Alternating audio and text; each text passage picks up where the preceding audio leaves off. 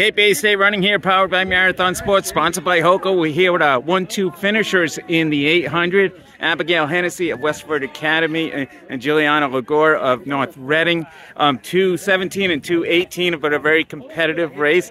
Abigail, let's talk to you first. Talk about your race. Got to be happy with this. I mean, it seemed like the wind was a little strong there. Yeah, on the first 400, I could really feel it, and so I kind of decided to stick behind Guiliana and see if she could block the wind a little bit and see how that would work.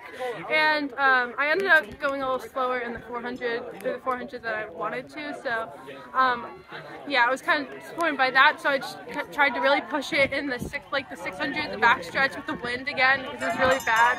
And then coming around to the last 200, I could feel it pushing me, and that was really good to help me push myself to the end. Could you hear Guiliana coming up on you down that stretch? Yeah, I could definitely hear people cheering too, and I was like, yeah, I have to keep pushing.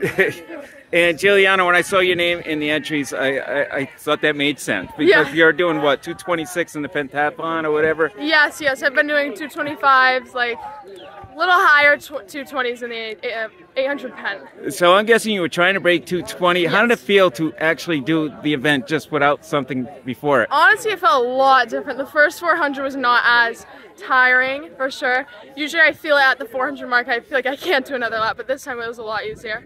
Definitely. Now, is this an event you're going to do individually? You know, are you going to dabble with, or are you just doing it? No, just for the strengthening for the pen. Get some.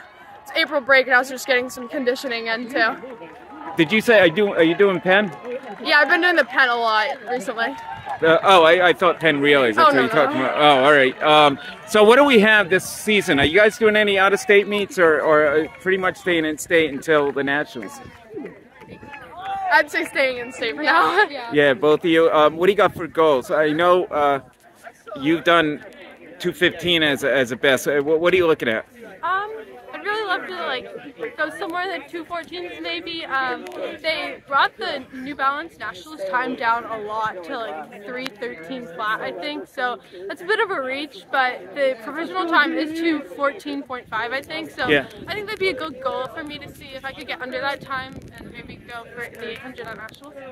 Yeah, Guiliana, I know the pentathlon, but also probably the 200 too, right?